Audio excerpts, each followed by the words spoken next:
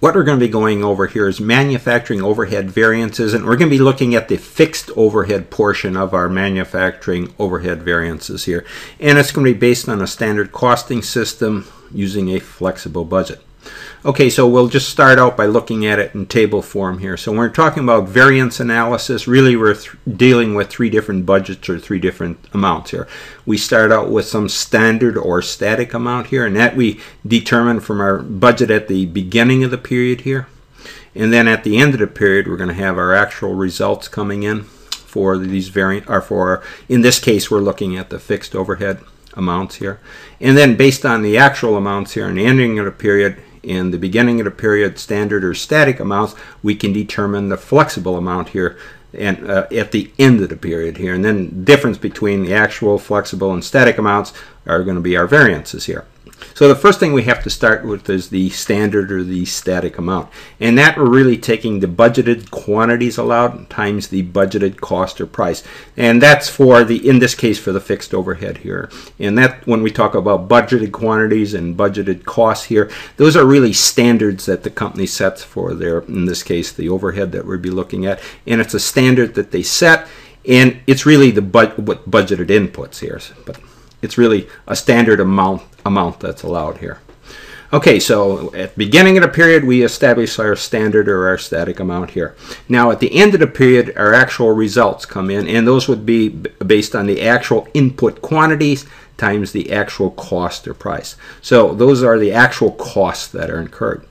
Now, for our flexible amount, this is where we take the actual input quantities here that we knew at the end of the period here from our actual results, and we multiply those times the budgeted cost or price that we have established based on our standard or static amount here at the beginning of the period. So that's our flexible amount. So now we can do our variance analysis between the actual, flexible, and our static amounts. Okay, so let's go down and let's look at what we're talking about here with the fixed overhead. Again, we're going to have this spending variance here. And that's really going to be, if factoring everything out here, that's taking the actual hours used times the actual fixed overhead rate. And that quantity, we take the difference from determining that quantity, then we subtract from it the standard fixed rate here times some denominator hours here. And that's really the total budgeted fixed overhead hours that you're looking at, or the denominator based on some in-case labor rate that we look at. So that quantity, actual hours used times the actual fixed overhead rate, and you subtract from it the standard quantity or the standard fixed rate here times those total budgeted, in this case, direct labor hours. So that's our spending variance, and that's the difference between our actual and flexible amounts here. And then the difference between our flexible and static amounts, or our standard amounts here, would be the volume variance. And that's simply taking those denominator hours, or those total budgeted, in this case, direct labor hours, and subtracting it from it, or the difference between those and our standard hours allowed for the product here, or for our budget here. That difference times the standard fixed rate here. Okay, so that takes care of our volume variance here. So we got our spending variance between our actual and our flexible amounts, and our volume variance is between our flexible and our static amounts. Okay, so we'll go on and we'll be looking at a problem, but before we go over that, let's just go over and let's look at this diagram here. So really what you're dealing with is these total profit variances here, but what we're going to be looking at is that over our overhead variance. So that would be under our, in this case, our flexible budget variance, and that's the difference between our, broken up between our sales price variance and our unit cost variances. And under our unit cost variances, we got our direct materials, our direct labor, and on our overhead variances. So in this case, we're going to be dealing with the our fixed overhead variance here. So under overhead variances, we got our variable overhead variances, and then we have our fixed overhead variances. But we'll be dealing with our fixed overhead variance. Okay, so we'll continue on with our example. What we're going to be going over here is manufacturing overhead costs and variances, but we're going to be specifically looking at the fixed overhead portion of this, our manufacturing overhead here. And we're going to be calculating the variances for this fixed overhead. And our example is going to be based on a standard costing system with a flexible budget.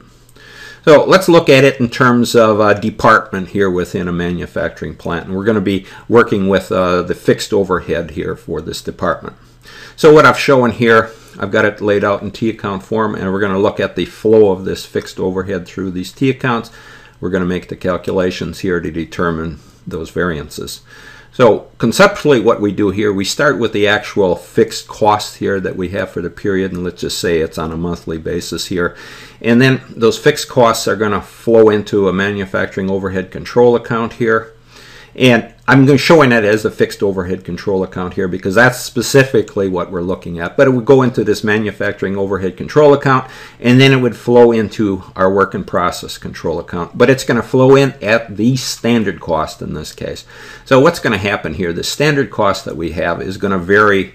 It's going to be different here than the actual fixed overhead costs we have for the period. So the difference between the standard that we have set for the period here and our actual costs are going to be divided between, in this case, the spending variance here for the fixed overhead and also what they call the production volume variance here for the fixed overhead. Okay, so before we get into our calculations here, let's first go down here and look at, we'll start with our reference key here. So I'm showing in red here the letters here for those calculations that we're going to make. And the SVOR, that would stand for our standard variable overhead rate, but we're not using it in this example. Then we get down to SFOR, that stands for the standard fixed overhead rate. AHU is the actual hours used. SHA, standard hours allowed. And then DH, that's our total budgeted direct labor hours for the period. And those are referred to as the denominator hours here because they fit into the denominator here on our formula here for calculating our standard fixed overhead rate. Okay, so how would we go about calculating our standard fixed overhead rate? Well, basically what you do, you take your total fixed cost that you budgeted for the period, in this case for the department, and you divide it by the total direct labor hours that you budgeted for the period. And that's all on budgeted amounts here. So you divide your total fixed cost here for the period here based on a budgeted amount here divided by, again, a total direct labor hours, and that's going to give you your standard fixed overhead rate on a per hour basis. So say for our example, our total fixed cost was set at $240,000, and we determined our budgeted total labor rate that we're going to go through this department would be 4,800 hours. So the division here is going to give us $50 per hour here would be our standard fixed overhead cost. So for every direct labor hour that you spend, $50 here would be assigned to your fixed overhead rate or fixed overhead cost. Okay, so looking at it in terms of, say we have a labor rate here, a standard of $15 per hour. So divide that into your standard fixed overhead rate of $50 per hour. So you're going to have 333% here times your labor rate here is going to equal your fixed costs for our calculation here. So you look at it in terms of calculating it here in terms of direct labor. Say, for example, you have $7 spent here in direct labor. You take it times 333%, which is your percentage here for your standard fixed overhead rate.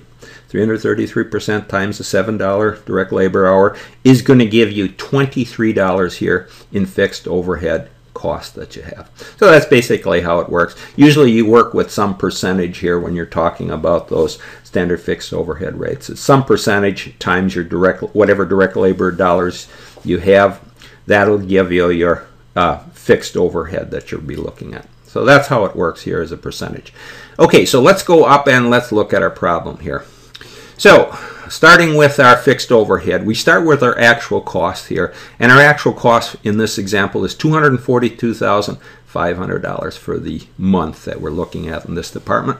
Then that's going to flow into our manufacturing overhead control account here at $242,500. And then I made one other calculations here, and that's going to be for this volume variance that we're going to be looking at. So and that's going to be $240,000. That's simply taking your standard fixed overhead rate, $50 per hour, times your total budget direct labor hours, and those we call that denominator hours here, that we have calculated at 4,800 hours. So $50 the standard fixed over rate times those $4,800 hours, 4,800 hours, excuse me, is $240,000.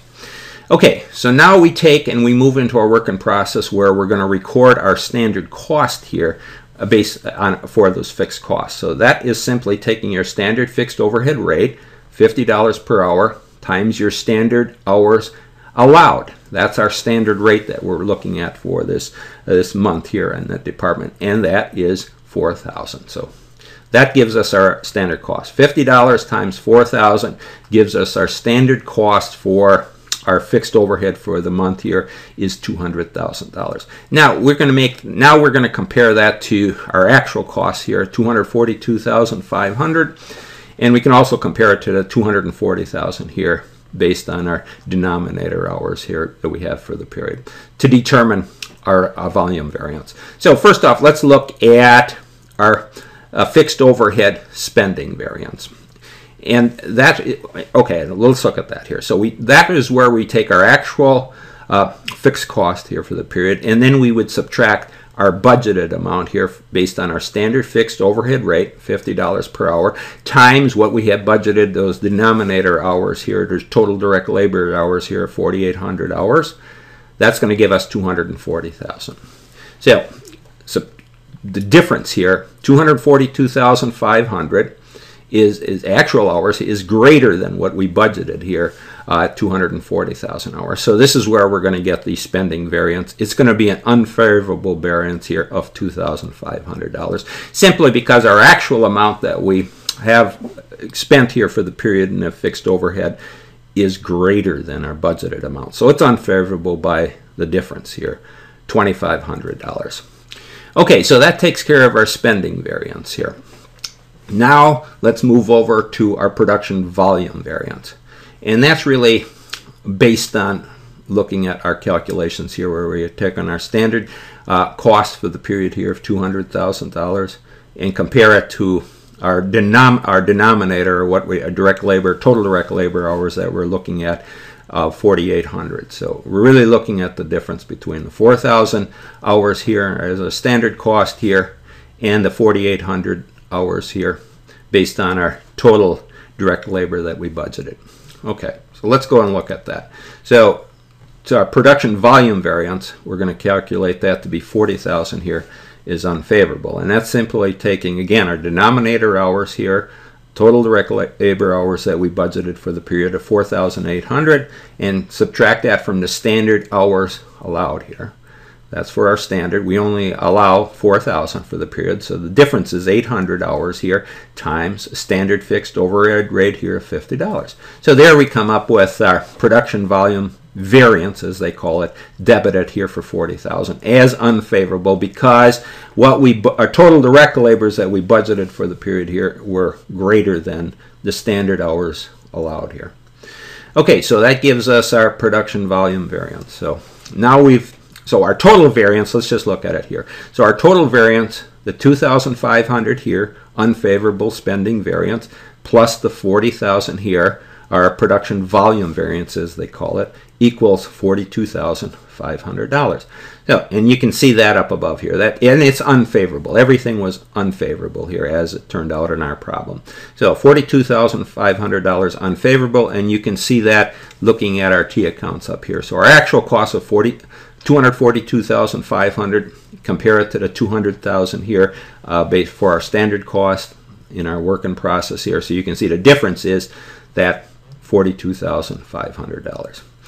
Okay, so that's how that works. So we can also look at, we looked at why we calculated this denominator hours here times that standard fixed overhead rate of 240,000 we came up. Compare that to our work in process, our standard cost here, 200,000. So we got a $40,000 difference, unfavorable again, of 40,000 here. So debited here for 40,000. Now just looking at our debits and credits here to see how everything balances out. So taking our debit here at 200,000 here for our based on our standard cost here, and then add to it our debit here 40,000 in our production volume variance. That brings us up to 240,000. And then we'd have to also add our debit here in our fixed overhead spending variance of 2,500. So that brings us up to exactly what we have here in actual cost at $242,500. Okay, so that's how we handle these using our T account approach here, along with the equations we went through here to determine our spending variance and our volume variance.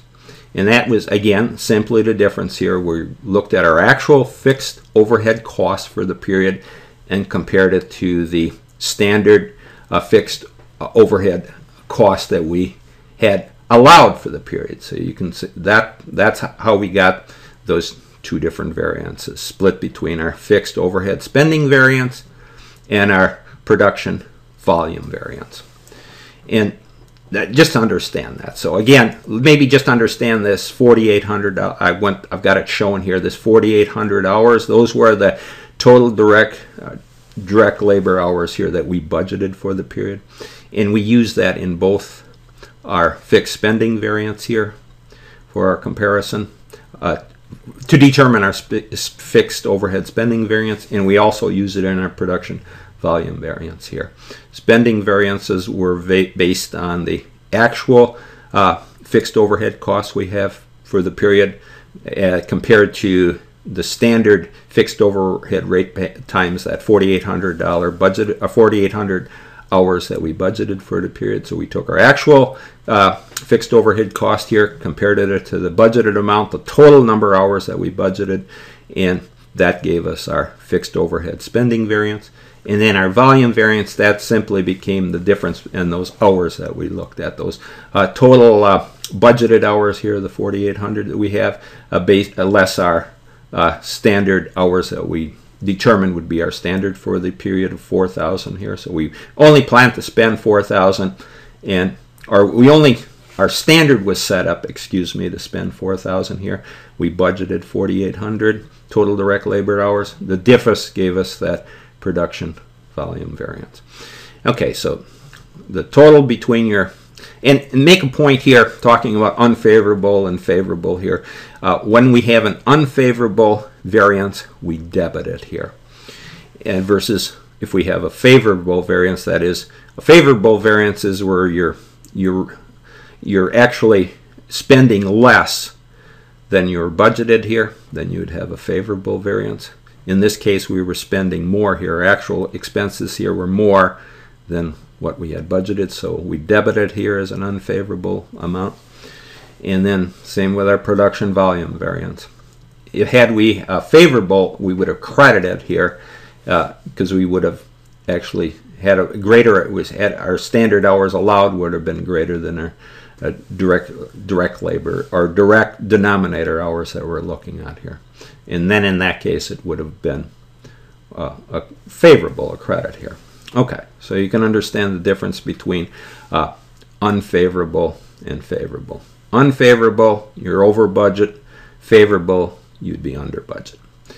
And then again, just the difference here between our fixed overhead spending variance here plus our production volume variance should explain the difference between our standard cost that we have budgeted for the period versus our actual cost we have for the period. Okay, so that'll summarize it here for this fixed overhead, where we looked at just the fixed overhead portion of our manufacturing overhead.